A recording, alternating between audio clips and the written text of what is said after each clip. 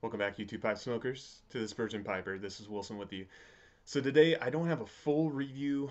This is a blend I wanted to get to. I don't have enough to give a full, deep review on, but this is a first impression, if you will. Though I've smoked, this is going to be my third bowl at the moment here in my Celtic Rat Rays, and that is McBaron's Stockton. Now, McBaron Stockton, they re-released it, I suppose you would say, here in the recent history, past 6 months or so. I knew it was coming out. I got all the emails. I had enough blends. I had enough tobacco, so I just ignored it. But more and more folks started posting about it, and there's a lot of hoopla over it, and I was really interested. Well, one of the viewers of the channel, Wisconsin Woodsman, sent me some just recently. He emailed me and just asked if I wanted to try it, and I definitely did. So he sent me some.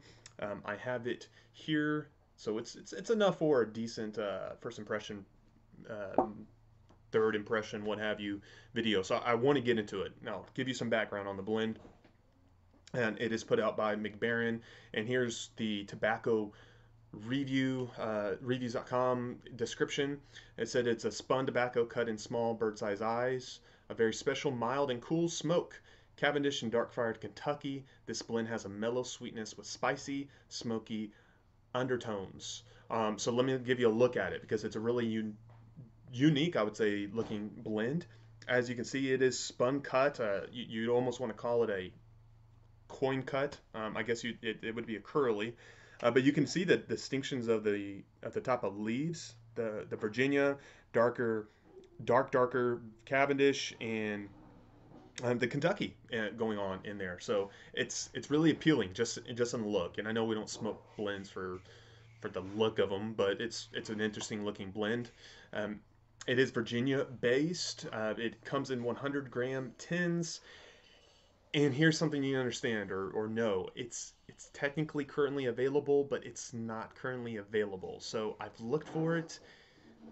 It's kind of out of stock. It's been popular for good reasons. And so bear that in mind if you're going to go off of this video and go look for it. Maybe you know where you can find some. Awesome for you.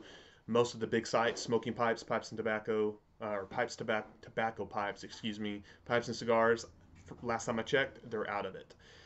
But just keep your eye open. I'm sure they'll come back in stock in a short period of time. Currently, it has 50 reviews at a 3.0 rating, and flavoring is extremely mild. Strength's medium, taste mild to medium. Room note is pleasant. So I smoked some of this. I want to get into it a little bit more. Again, I can't give like a full concrete review, but I'm going to let you know my immediate thoughts on it.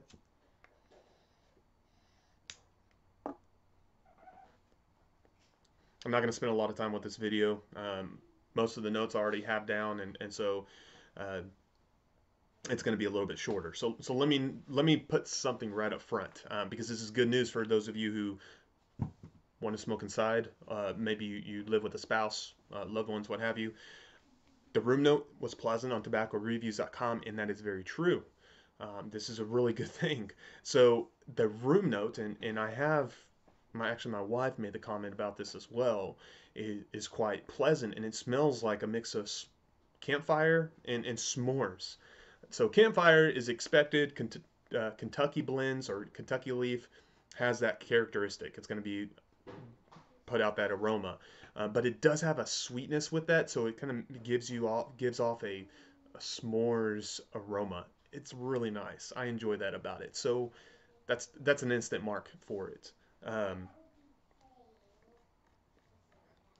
you you taste just everything about it. Really, I guess you would say that's not real clear. But the Virginias, they're tangy, tardy, um, very sweet. They I guess they would have they give the foundation of the blend. So they're very evident and very woody, and that's being accentuated by the Kentucky. With the Kentucky's great. Um, it tastes like Kentucky tastes with that woody, earthy notes, campfire. Uh, it's a great blend. It's not strong, so if you're someone who's weak or nicotine is you're very sensitive to it, and I'm like that. Um, you don't really have to worry about this blend. I can smoke a pretty good sized bowl of it, like a bowl like this Celtic rat race here, and I have no issues. So bear that in mind. It's not an overly stout blend, and I think the Cavendish comes in and helps with that. And so the Cavendish is it offers a little bit more of a like a brown sugary addition, and I think that helps with like the s'more sweetness, campfirey, both smell and even taste. So I kind of pick that up in myself. Um, and maybe the smells is affecting my taste, which that happens, and so I do pick up like a s'more-ish taste to it, but it's still savory, smoky, or a savory sweet balance going on right there that I really like. Um, the tin notes and the blend has a barbecue flavor. Again, that's coming a lot from that Kentucky, and I enjoy that. So you're getting this sweet smoky barbecue. If that's your liking, that's kind of going on in the blend as well.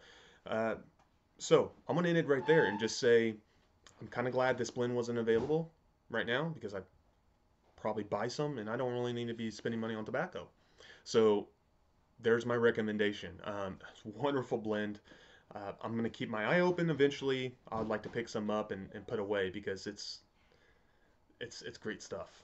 It's great stuff. So that is McBaron's Stockton. If you have it, congrats for you. I'm a little jealous. If you don't have it, keep your eye open. I do recommend it, and I'm sure it's going to come available at some point.